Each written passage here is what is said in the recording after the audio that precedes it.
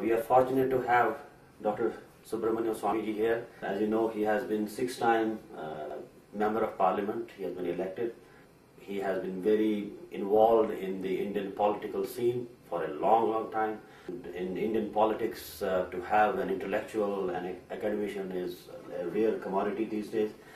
So we are fortunate to have Swamy, and I'm going to ask him some questions about his life, about his achievements, and about his future. How did you get involved in politics in the first place? I was originally an academician. I wanted to be a professor, and I came to Harvard. I got a PhD. Nobel laureates were my thesis advisor, and they were all greatly my supporters also. And therefore, I became on the faculty when a time when Asians being on the faculty at Harvard was a rare occasion. And in fact, I was the first Asian to be in the economics department as a professor. But then, after about 7-8 years, I began entertaining the notion of going back, and I was offered a professorship, a full professorship at the IIT Delhi. So I grabbed it and went back to India. That's how I went back to India. And in India, when I came to India around the time when Mrs. Gandhi had split the Congress party, she relied on the communists for support, and she became very left-wing. Banks were nationalized, and I was against this. I thought that India needed market economy. That's natural for India. So I started speaking against it, and I got a lot of support from the students. I never used it in class, right. But outside in the evening, the hostels and various common places like India International Center in Delhi, we used to have seminars, used to debate the communists, defeat them. I became, with my Harvard background, I became a kind of a glamour figure in the intellectual circles. So that activated the communists who persuaded Indira Gandhi to support my removal from IIT professorship. Now, that was very legally impossible because I was a full professor, and there was no way you could remove me unless I've committed some crime. But they one day just sent me a letter saying you're dismissed. No inquiry, nothing. And when I went and spoke to the authorities, said, how can you do this? They said, well, go and fight in court. We have done it. Let's see what you can do. I did go to court, and but it took me 21 years to win that case. So in the meantime, I had to either come back to America and settle down, or do something else in India, because the academics, they blocked no other place I could get a professorship. So I decided to enter politics. That's how I entered politics. I entered politics through Jansang, and very soon got elected. And having got elected, the emergency came. The emergency became prominent. That's how the whole Janata Party came to power in '77. The then Prime Minister and the Himachal Chief Minister, Mr. Shankhnaad, they both got me appointed as a member of the Board of Governors of IIT Delhi, the very body which sacked me. So it was an indication. Later on, the courts reinstated me. But then I was a minister at that time, so I could not continue as professor, so I resigned. So it's an interesting story. Even I was not knowing that you are not a career politician, but you are so famous that we think that you must be in politics from your childhood. So it's very interesting to know that an academician who was not a career politician entered into politics. What was the reaction from your family, from your wife, and from your... in India, politicians are considered like gundas or whatever it is. But well, in the beginning, I think naturally, because my father was a civil servant and my father-in-law was also a civil servant, my wife was brought up as a daughter of an ICS officer, and so they had a very strong dislike for politics and so on. But then these events which happened, the unfairness of it, and the fact that it was done by the communists, they then ended up supporting me. I'm very happy to say my father-in-law actually bought me a house in Delhi and said, you don't have to worry about where to live and who's going to pay the rent. I donate a house to you. Right. So there was support, concern, of course, that will I survive in politics? It's such a dirty field. I'm a new man, etc. So those were the concerns, but that I had no alternative but to go into politics if I was to remain in India. There were many relatives who thought I should go back to America. In fact, they thought I should have made a mistake in coming in the first place. But I must say that my family and my daughters were too young that time to protest. One was 5 years old, and another was 2.5 years old. So, I had really no problem from the family. It is very unfortunate that in India, which is known to be the largest democracy in the world, that certain things like your case that you were teaching as a professor, and then you were vindicated because of your particular views about politics. So it is really unfortunate that in India these things do happen, and you had to enter into politics to really change that kind of system. So. It's a very interesting story for all of us, and it is wonderful that we have people, educated people like brother. I would like that every educated person should really enter into politics, because if you really want to make changes in India, we need people and persons like you. Now coming back to your political party. I entered first as Jansang.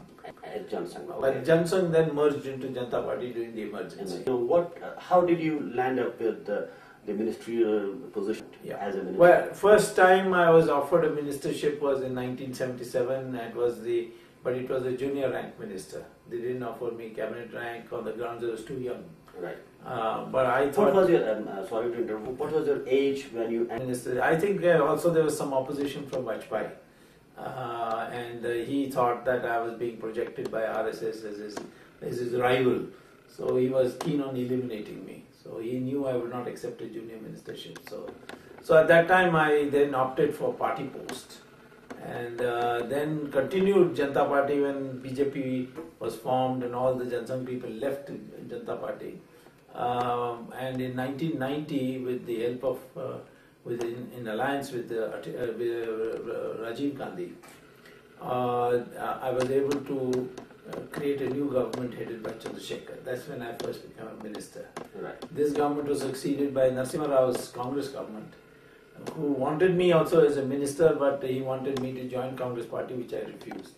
So he appointed me as a chairman of a commission on GATT and WTO with cabinet rank. So I have attended cabinet meetings, had a cabinet rank position, so on. So I was twice minister that way. So what are your notable achievements as a minister which you think that you really made a mark in the Indian political scene? Well, I think most the reasons why people know me in the length and breadth of India is not got to do with my ministerial work, but more as in terms of opposing the government and in fact doing as an independent member, as a person without being in government, doing it. For example, my campaign against market socialism and in favor of market economy. Almost everybody admits. In fact, the other day, Manmohan Singh made in a speech, he said the first person who said that socialism will not work in India, when everybody was saying it will work for India, it's best for India, was Swamy. So he has gone on record. So that's one great achievement. The second achievement I did was I got both China and Israel relations improved with India, and both countries they recognize that. In fact, in Israel they have planted 10 trees in Jerusalem in my memory, in the memory of my contribution to the Indo-Israel friendship. In the case of China, my friendship ultimately led to them agreeing, which everybody thought will never happen, but they agreed to allow Hindu pilgrims to go to Kailash Mansarovar. Right. They had closed the door, and in fact their top leader Deng Xiaoping said, you must go there first. So I agreed to go first, and I was the first Tirth Yatri after 35 years to Kailash and Mansarovar. And Kailash Mansarovar's development, etc. was my contribution.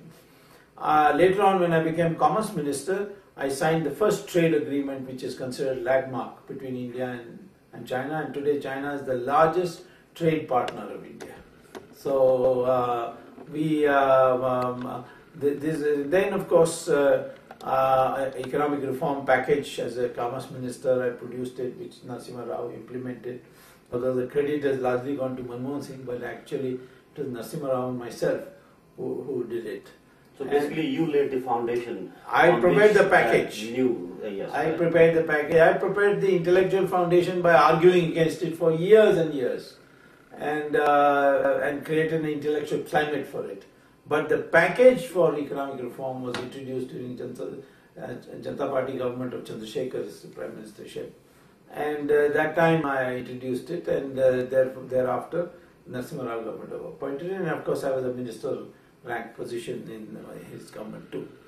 Later on, I became famous for filing PILs on corruption. I brought many politicians to book. Mr. Ramakrishna Hegde was thoroughly exposed, and in fact his political career was destroyed because of that. Similarly, Jayalalitha's matter, in case I also filed, she went to jail in one of my cases. So I became famous in those PILs. The last 5-6 years I have become very well known in the country because of my propagation of the idea that Hindus are under siege.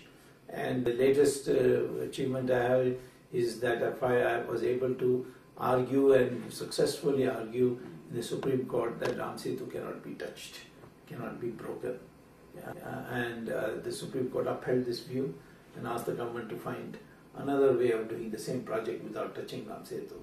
At it now, I'm working on many of these other aspects of the Hindu cause, and I think the most important thing now in India is to have a Hindu renaissance. I mean, when I was offered it's 36 years old. I think, as you said, that after 35 years, you were one of the first pilgrims going to Kailash Math. I think you have the blessings of Kailash, Lord Shiva and Kailash, and then you have worked on Ram Setu. So I think you have the blessings. To that extent, yes. Without Deva Anugrah, nobody can function in India. Admission is a rare commodity these days. So we are fortunate to have Swamiji, and I'm going to ask him some questions about his life, about his achievements, and about his future. How did you get involved in politics in the first place? I was originally an academician. I wanted to be a professor, and I came to Harvard. I got a PhD.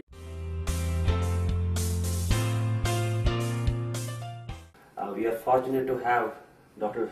Subramanian Swamy here. As you know, he has been 6-time Member of Parliament. He has been elected. He has been very involved in the Indian political scene for a long time.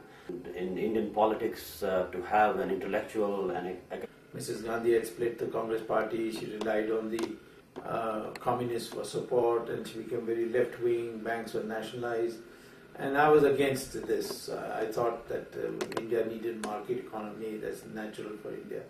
So I started speaking against it, and I got a lot of support from the students. I never used it in class, but PhD, Nobel laureates were my thesis advisor, and they were all greatly my supporters also, and therefore I became on the faculty when a time when Asians being on the faculty at Harvard was a rare occasion. And in fact, I was the first Asian to be in the economics department as a professor. But then after about 7-8 years, I began entertaining the notion of going back, and I was offered a professorship, a full professorship at the IIT Delhi. So I grabbed it and went back to India. That's how I went back to India. And in India, when I came to India around the time when